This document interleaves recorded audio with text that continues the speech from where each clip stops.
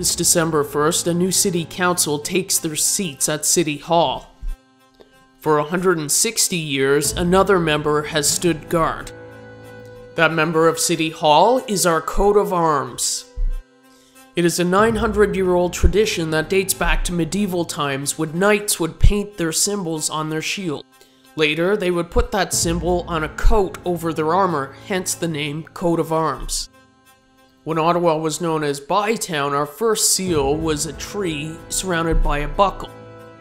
When Bytown changed names to the City of Ottawa in 1855, a new coat of arms was designed by a man named Colonel George Hay, who lived here at 700 Echo Drive. Hay's coat of arms included some odd symbols such as wheat, an axe, and a beehive. These represented abundance, our lumber trade, and industry. Within the shield were a train, a tree with deer, our locks, and a bridge. Train represented the new rail lines in Ottawa, the tree and the deer represented the expanse of forest and game, and the locks represented our control of the waterways. The Chaudière suspension bridge showed our control of power. In 1955, a new coat of arms was redesigned for Ottawa. This is the original hand-painted coat of arms that now sits at City Hall. It was given to the city when it amalgamated in 2001. There are many symbols within our 1955 coat of arms which we still use today, including these wavy blue lines, which represent the convergence of the Ottawa River, the Gatineau River, and the Rideau River. In the red field above are represented the Aboriginals with their canoe paddle and arrows. Champlain's astrolabe is also represented.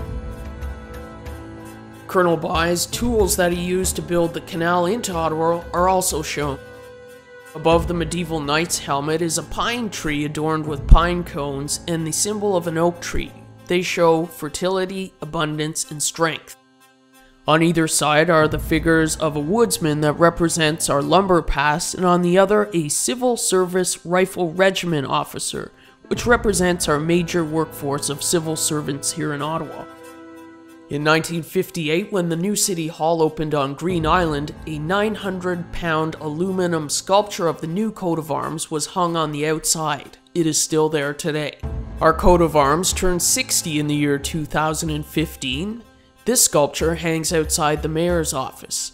It proudly represents our city much in the same way as the Knights did 900 years ago. For the Ottawa Citizen, I'm Andrew King.